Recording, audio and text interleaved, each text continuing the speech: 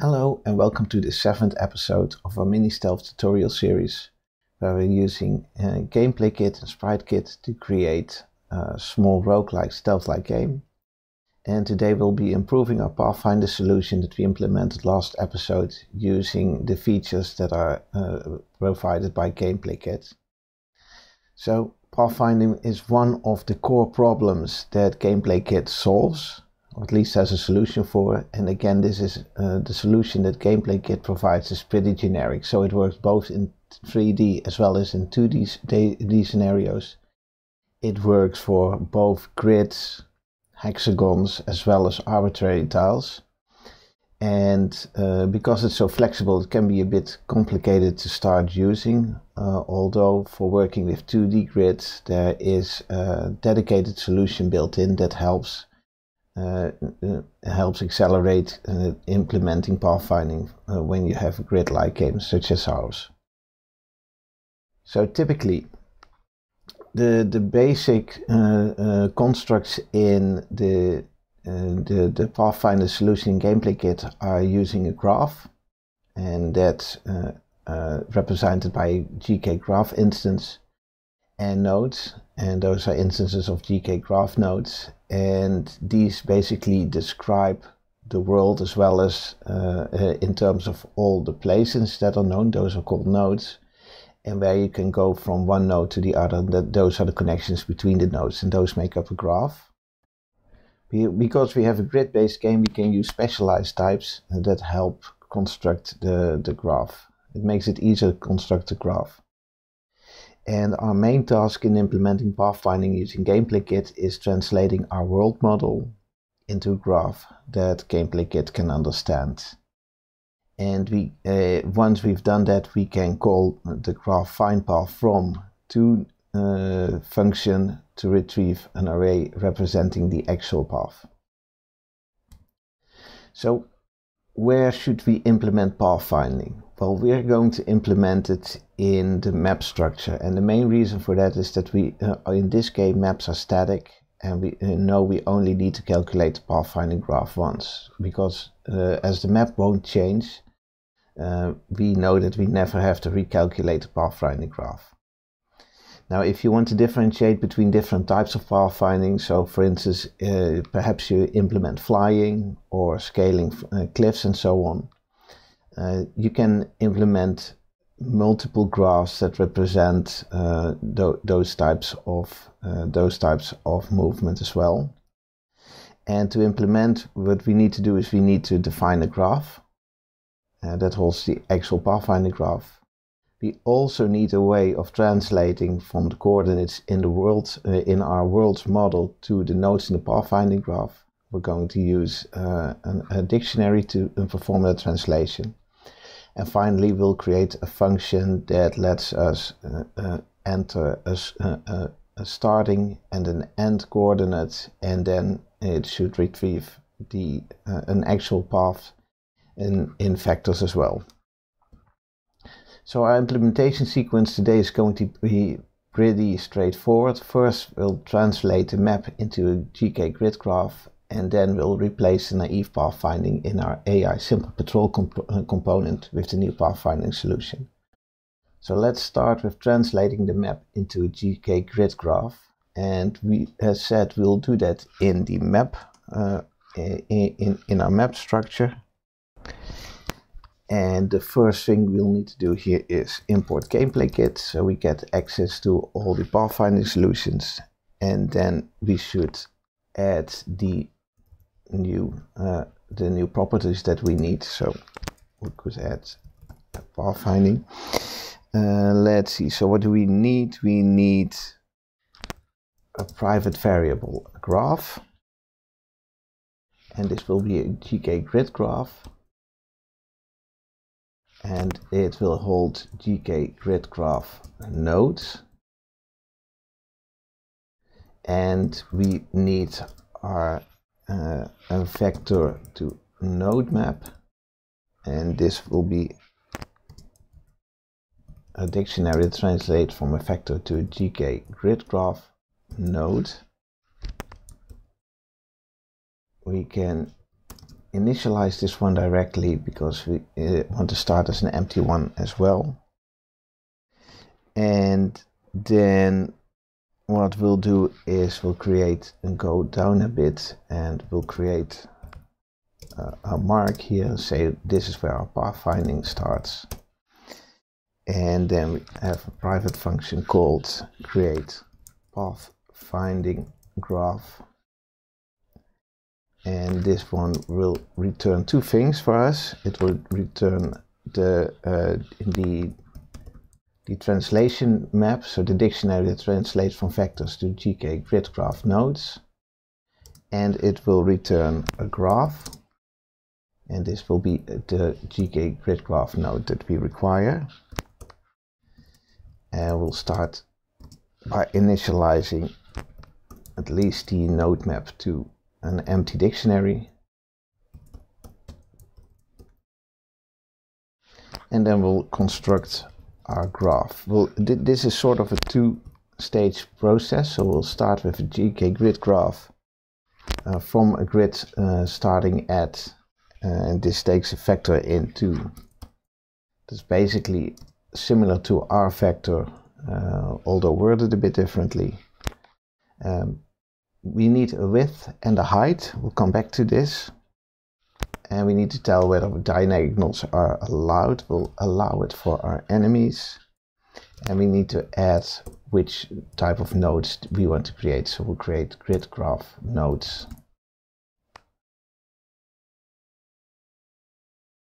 And this one also requires grid graph nodes. Now notice that we need a width and a height. So the graph needs to know how large it is, and we have no easy way of finding that yet. But what we'll do is we'll create a new property called size, and this will just be a vector. And what we'll do is we'll while we're building up the world, we'll see where the longest line is. So what we'll do is we'll take a variable called longest line. This will be our width in the end. And we'll go through each line in lines.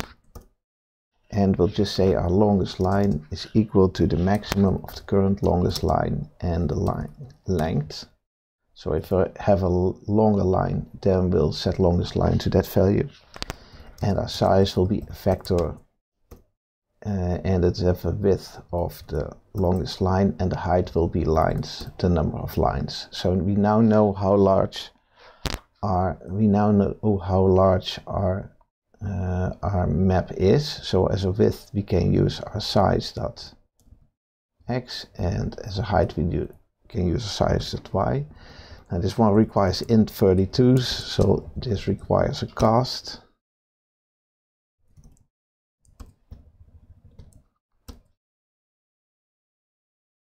And we now have a graph. This by default creates a graph that has a node at each coordinate starting at 0, 0 up until the width and the height, connecting to each and every adjacent cell or node, including the diagonals. So this basically describes a graph where you can go from anywhere to anywhere, and there are absolutely no obstructions or whatever.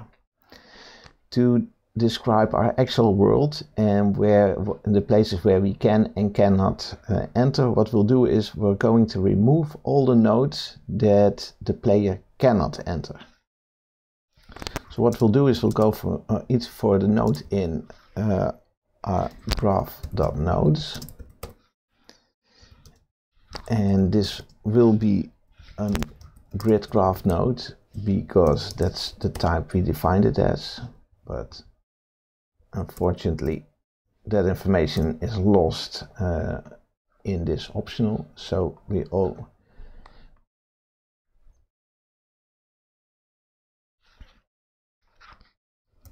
need to make sure we unwrap this one as well.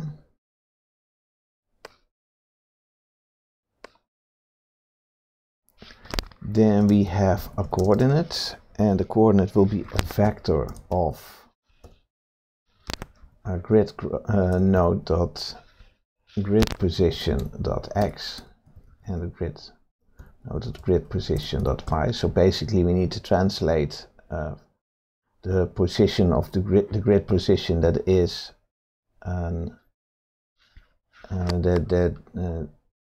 that is a vector int2 to our type of vectors. Now this doesn't work directly because this requires these to be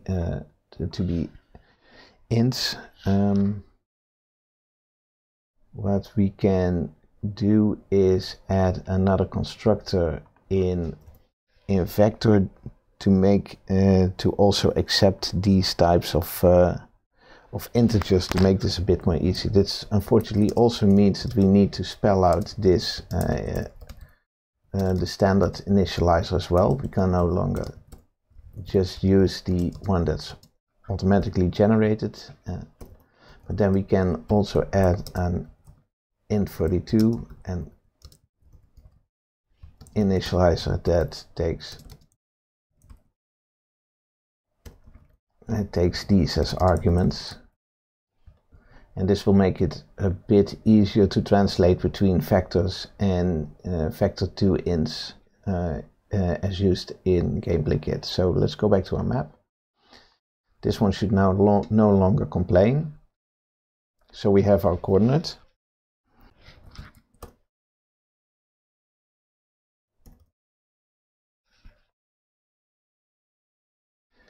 And then we need to, so we have all the nodes in our map as well, and now we need to check for the ones that are not enterable. So we'll say let nodes to remove equals cells, and then we'll filter on the one that are not enterable. So we'll take out all the ones that are not enterable. And we'll translate this and we'll translate these to actual nodes, because we need to remove node maps. So this is where we need our node map, and we'll try and get the coordinate from those and get back the nodes.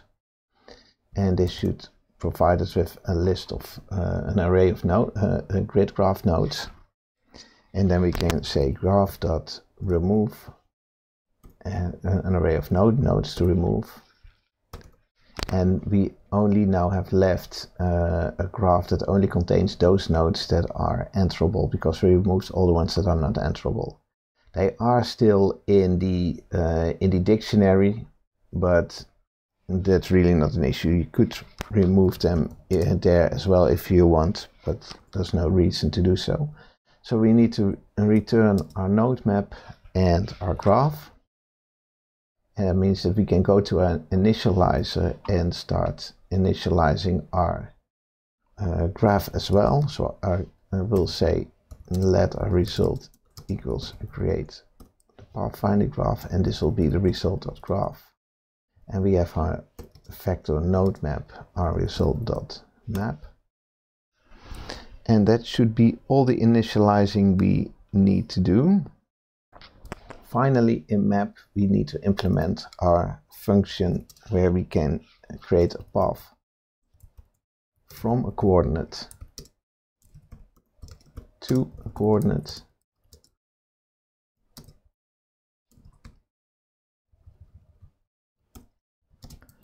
And this one returns an array of vectors. So we'll try and find the from node in our vector to node map, and we'll try and find our to node from our vector to node map. So we're translating coordinates into nodes. If this for some reason fails, then we'll just print out that we failed to convert coordinates to nodes, and we'll just return an empty array. Our path should be our graph, find the path from the from node to the to node. And now we have a path described as an array of graph nodes. Now what we need to do is we want to get an array of vectors. So what we'll do is we'll return the we'll map our path, and we'll take a node in, and we'll create a position for our node as a GKGridGraph node. So we know these should be grid graph nodes, and we'll have a grid position then. And then we can return a vector that takes a position.x and a position.y. And this returns an array of vectors. So that's all that we need to do to translate the map into a GKGridGraph. Now we should replace the pathfinding solution in the simple patrol component with the new pathfinding solution. And that's something we're going to do in the pursuing state.swift file, because this is where we had our naive pathfinding solution. So let's comment all this out and start using the new one. So we'll start by creating a path in our world.map path from, let's see, and we'll start at our owners.position to our target.position. Now this path should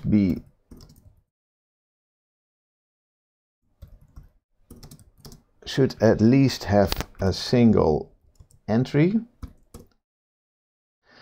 If it doesn't, then we'll say we'll print no valid path found from owner.position to target.position. Note that if the owner and the target are on the same cell or the same coordinate, then we should at least get the path with a single entry, and that's the same coordinate back. So if we don't get anything back, then probably something went wrong. So we'll just return. If we need our direction, so there are now two cases. So it could be that our path kind is equal to exactly 1. In that case, we'll say our path, our direction will be our the first path variable minus the owner position, so the difference between those two. This could be 0 if it's already at the right position. Otherwise, this will be there will be 2 entries at least in the array. Then we should have the second one, because the first one is the start position of the owner. We'll say we'll have the second one, and we'll take the difference to the owner.position. And now we should have a direction that we can start using again to move the player. And I think this should compile and should be enough to meet our goal for today.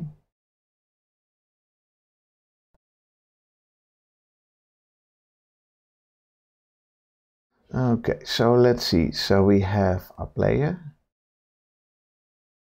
Oh, he's already chasing us. And he caught us. There's probably no way of escaping this this enemy now, because it knows how to walk around the corners as well.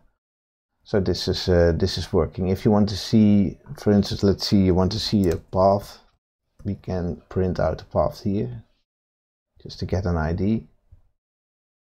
So look, it created a path, and it contains all the in-between steps to get to it to the player. It will recreate a path each. It will recreate a path each step, and finally it will find the player. So this worked. Let's just get rid of this one. So this is enough to meet our goal for today. Next time we'll add a bit of polish. What we'll do is we'll center the view, so the map will be nice in center of the screen. We're going to add alerts, so you get a bit more feedback when an enemy finds a player, for instance. And finally, we'll add a simple sound effect to just give it a bit more, make it a bit more clear that something interesting is happening. So thanks for watching and have a good day.